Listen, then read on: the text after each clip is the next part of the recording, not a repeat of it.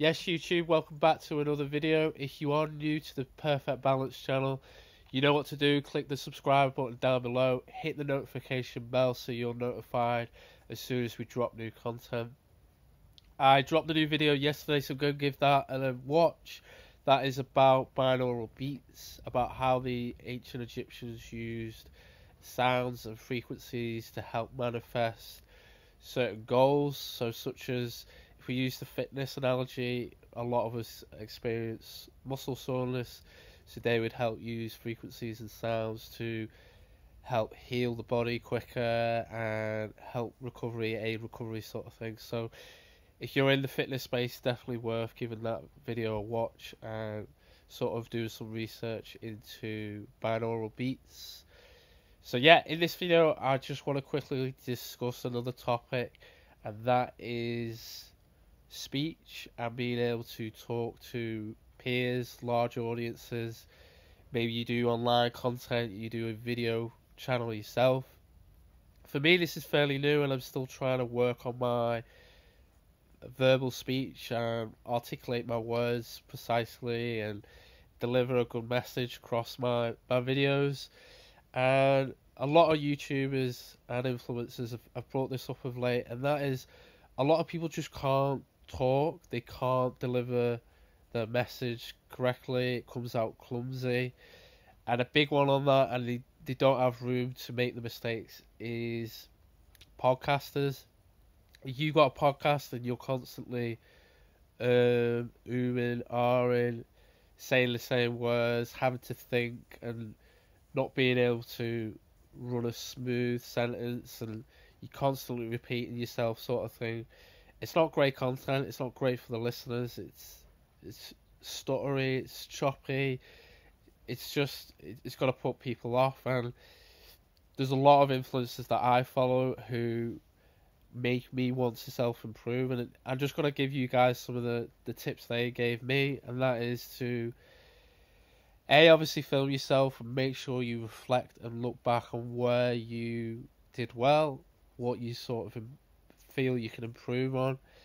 I don't want to sound hypocritical in this video. I'm going to make mistakes still, but I'm trying to take the accountability and improve on all my videos and my speech. So being able to record yourself and go through and listen to yourself. So at first it is a little bit weird, it can be a little bit cringy, but if you want to improve and you want to deliver good quality videos, then that is one way to sort of improve on that aspect and build confidence. How can we build on confidence?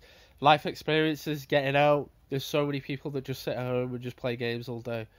I'm 31 years of age, and there's still guys in particular sitting around at home just playing games, not taking in any life experiences, not helping people out, not trying to learn a new skill, and being comfortable with what is uncomfortable. We've all heard that saying before if you're in the fitness world. So yeah, it's just pushing the boundaries each day. It's sharpening your iron, sharpening your axe. It's growing upon and growing by putting yourself out there and building confidence.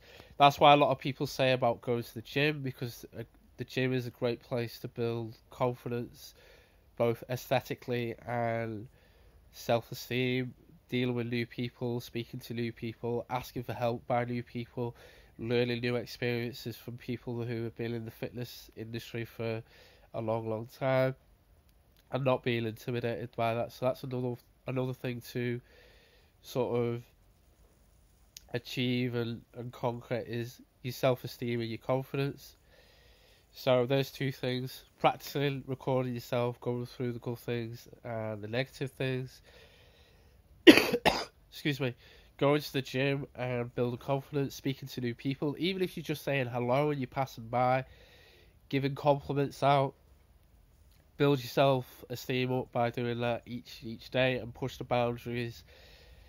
And yeah, so like I said before, in the podcast world in particular, you haven't got a leg to stand on when it's what should I say?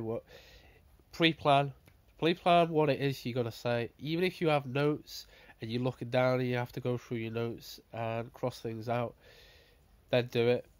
Another thing that sort of grinds me with people online in particular, and you might have noticed this in my videos, I don't chop my videos, I don't really edit my videos, and it saves me a whole lot of time with editing. I hate editing, I'm not a big editor, I'm not really a big editor guy, and it's great to see a lot of content creators have the graphic designers and they've got all the great sort of animations in the videos and stuff like that.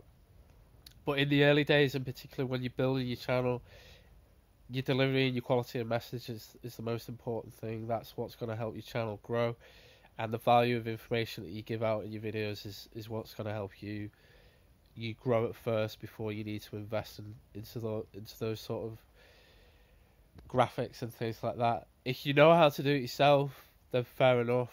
That is great. That will help add the quality to the video. But I still believe firmly, if you don't have life experiences, you don't have stories, you don't have knowledge, you don't have information. Knowledge is power. We all know this. So make sure you use it. I've just said there's another critical view for me on reflection straight away. I'm going to wrap it up. I hope this helps you guys out. I know it's a bit off topic for this channel, but I do want to cover different aspects. I do believe that the gym is a big factor in health and self-esteem and speech in particular. And like I said at the start of the video, I'm not perfect. I'm working on it. I'm growing in confidence. So if it works for me, it can work for you guys. Give this video a thumbs up. Give it a comment down below. I look forward to hearing from you guys. Recommendations, if you've got any. Do you record yourself and look back at it? Do you go to the gym? Do you give compliments out? Like I said in the video, do you sort of have different ways of building your speech improvement? See you guys in the next one. Peace for now.